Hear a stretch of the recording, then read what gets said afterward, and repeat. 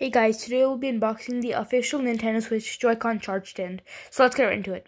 This is made by Hori, and by the way, this package got a little damaged in shipping, so that's kind of unfortunate, but here's the box.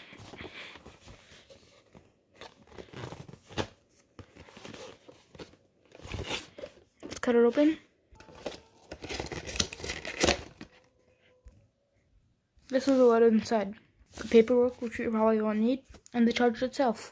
And this is how it looks. You can see the Nintendo Switch logo, and it doesn't really make that much of a click when you like click it like this. It doesn't make any click, so usually it does when you do it on the Nintendo Switch. And that's it. Thanks for watching. Bye.